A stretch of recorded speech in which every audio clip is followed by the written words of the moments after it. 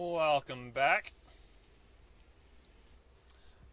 Today we're gonna go over my undead thralls. So this is a mixture of kind of two mods. One is unlimited summons, which can easily break your game because you can just summon and summon and summon and have an infinite army out there. But also use better dead thralls. As you can see here, I have a gargoyle sentinel that has a weird glow about him. That's because, despite being a gargoyle, he is a zombie.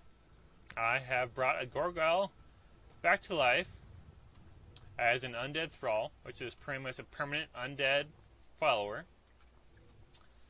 And as a thrall,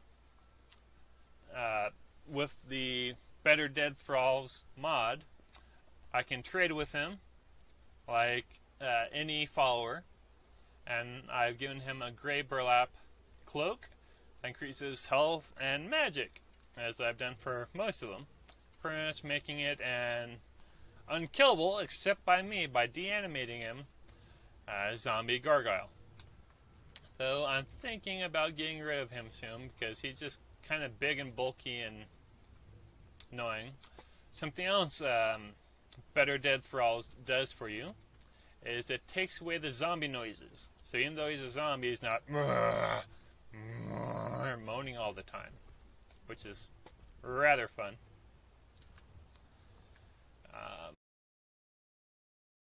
Yeah, sure, let's go with this. Bandit Marauder. Technically, if you can see in his mask there, he's Argonian, or she's Argonian, and this is a Dragon Bone Mage armor mod. If you can kind of see there, I gave her the Dragon Priest cloak again, but the armor mod comes with both heavy and light armor, breastplate, gloves, boots, helmet that can be only a hood, the hood with the dragon skull here, or hood, dragon skull, and a mask to cover the face. But since it's Argonian, kind of dragon already, I decided to leave it without the mask. The wings come separate in three kinds. There's small open, big open, and then these closed ones, which I actually prefer just because they're not getting in the way all the time. And a tail, a little bone tail sticking out. Which is interesting because there's also an Argonian tail in there somewhere. Because Argonians are kind of like lizard people. And yeah, since it's a mage, the mage armor works well with it. I do like the dragon head gloves. I know it's hard. Okay, who's smelling me again? It's you, isn't it? You're the one that's undead. You're a zombie, so you shouldn't be smelling me. You're the one that's rotting. Over here, my Draugr Death Overlord. Technically, the overlords are only male, but I use the console command to make it female, just because I like being surrounded by women. No judging. Even if they are bony and skeletal creatures with beards, because changing it to a woman doesn't change the head. So it has a nice little braided beard there. Yeah. Technically, it has a Dragon Priest cape, or cloak, but because it's a monster, it doesn't actually show the cape like others. And I've actually improved this battle axe to legendary, which I might switch it out for a different ebony battle axe. Ebony being one of the main weapons Draugrs use. Yeah, it also has an ebony sword, but that prefers the battle axe because something else. If you examine, it gives you, the health, magic, yeah, the obscene insane, obscene bonuses. It's also level 100 because console command, fun stuff. It gives what it's best at. In this case, it's equal in both one-handed and two-handed attacks. So, yeah. That's also how you can examine and know what they're best at in order to equip your undead thralls better. Like my bandit marauder here is best in destruction magic, with restoration, alteration, and sneak, all decent. This is my arch cultist or arc cultist. The cultists worship like Cthulhian-like entity in the Dragonborn DLC, and found the strongest one, made it level 100, and gave it another Dragon Priest cloak because you kill a lot of Dragon Priests exploring dungeons. The robes are actually Mirax. So as Mirax robes, who is the main bad guy from the Dragonborn DLC, who's actually another Dragonborn that's trying to take over the world using that bend will shout. And so I've given her his sword, which is all tentacly and movie, kind of fun, and his armor. I originally gave her his mask, but then I found it doesn't really show up in the menu very well. This is technically a Dwemer or Dwarven gyro, which powers their machines. But it looks like this mask, which took me a while to realize is actually the face of a seeker, which is one of the Cthulhian-like servants of the Daedric prince that Mirax worshipped. I also gave her Mirax staff, which sprays tentacles, which if you see her in combat, she starts spraying tentacles everywhere, which is kind of fun. The tentacles grow out of the ground, like, yeah, fun stuff.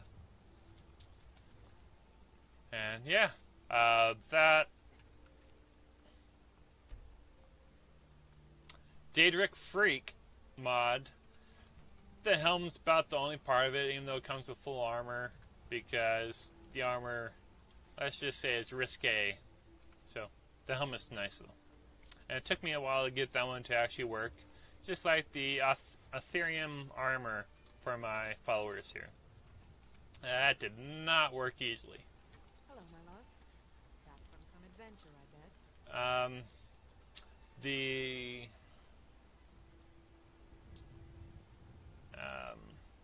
better undead thrall lets you make undead thralls of almost any creature. Like, you can't do them with dragons or anything. Almost any creature of pretty much any level, and like the first 8 of them act like followers, so you can interact with them. One of the problems with Serena as a vampire follower is she complains all the time about the weather. Oh, the sun's too bright. Oh, it's too cold. Blah, blah, blah, blah, blah. This is a nice, quiet, shutting up vampire follower. A Night Lord vampire that's both a vampire, gave her a necromancer cloak, but also a zombie. So it's a zombie vampire, which is interesting. Anyway, like the Draugr here, which is a zombie Draugr, which is already undead, so it's like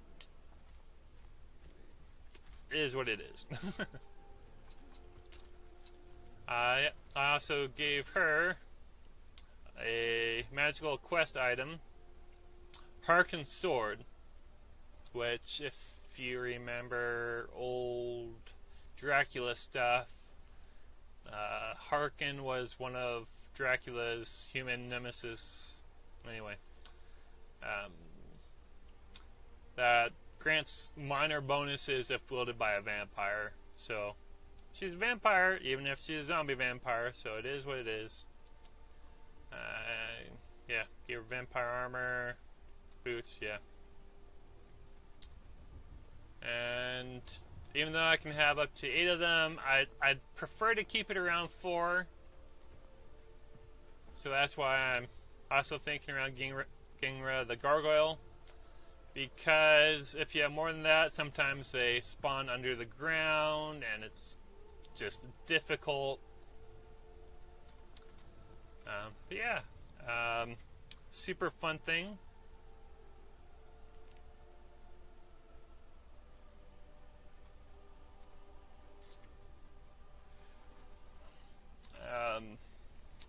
The Better Dead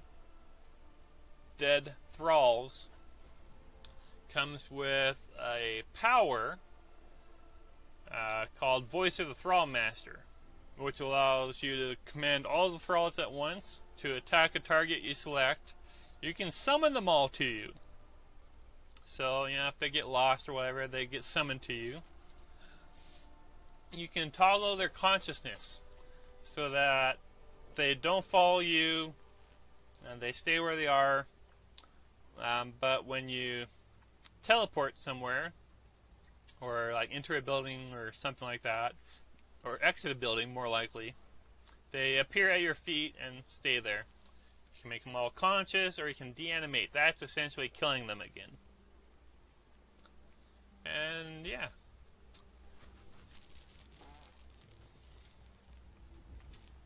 It should be mentioned that the multi-follower mod that allows me to have up to the 10 followers. They ran away. Always running away.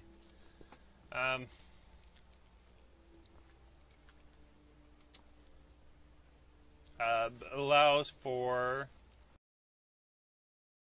the menu to go to simple multi-follower troubleshooting, and you can teleport them all to you. You can just teleport the non-waiting ones, so like if they're lagging behind or got lost or whatever, you can teleport them to you. Or you can teleport even the waiting ones. Just all of them appear around you.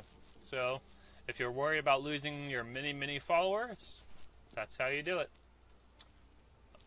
And yeah, it looks like you can adjust the number of followers from 10, but 10 is more than enough for most things. Yeah, so that's my followers, my undead thralls. Oh, did you need something? I can examine her armor. The mods I've mentioned in this video will be down in the description. Hope you enjoy.